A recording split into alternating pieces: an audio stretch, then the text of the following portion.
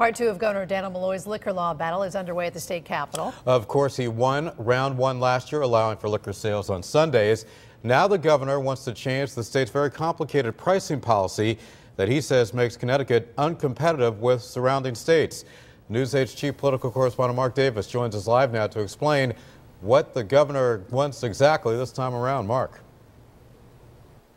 Hi, Keith and Ann. Good evening, everyone, from the Hartford newsroom. The Malloy administration says it's time to shake up the state's minimum pricing law, and that's the next needed step.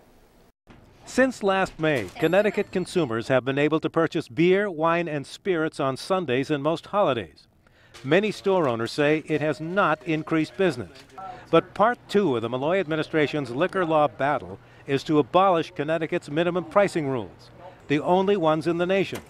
Rules designed to protect small stores by setting the price for a bottle no matter if you buy one or an entire case.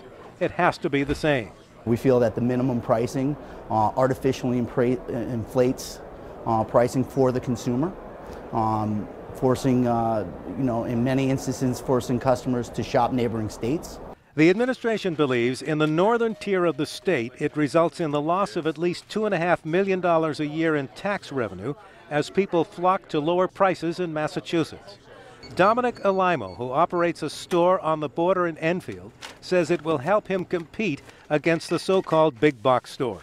If this guy is buying liquor by the case cheaper than I am, this law will allow me to buy 2 bottles equal to the price that he pays for 12 bottles. But many small store operators around the state flooded to the Capitol again today, saying big box liquor retailers will move in, and it will force them and the dozen or so small distillers that operate in the state out of business.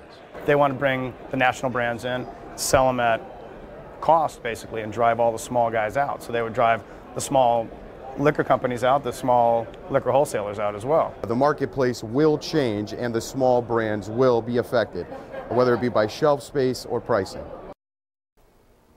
Now, some liquor store owners have told News 8 that the Connecticut state sales tax is also a problem. They do not charge sales tax on beer, wine, and liquor in Massachusetts. The state tax commissioner here in Connecticut told me today that could be next year's big battle. Live from the Hartford newsroom, Mark Davis, News 8.